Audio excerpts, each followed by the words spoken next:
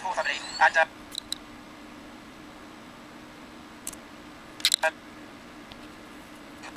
he was in front of me going to the third corner. Thankfully, at the inside line, so I managed to get into the first quarter first.